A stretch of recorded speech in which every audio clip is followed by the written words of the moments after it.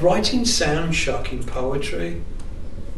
When I wrote it down, it's like, oh my God, and I was talking about the symbols, and I got to see how, in some ways, what I've participated in my life has been quite unique.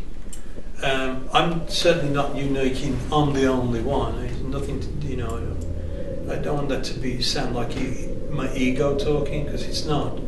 But it's a very unique thing, being able to participate in very loud music with very loud drums, including very loud cymbals, and Sound Shock, the poem, includes all that. But it drops into saying how the prices that have been paid, and to put that into poetry, like I can't hear the rain on the roof anymore, and putting that into poetry is actually really, really sad. I couldn't even imagine life not playing aggressively.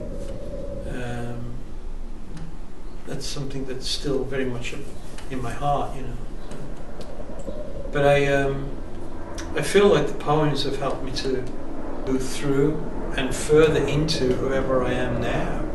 It's amazing, actually. It's almost like a transporter, from the original shots and the original shoot that we did with all the art, the original artwork, and then to move up to where we are right now in vinyl.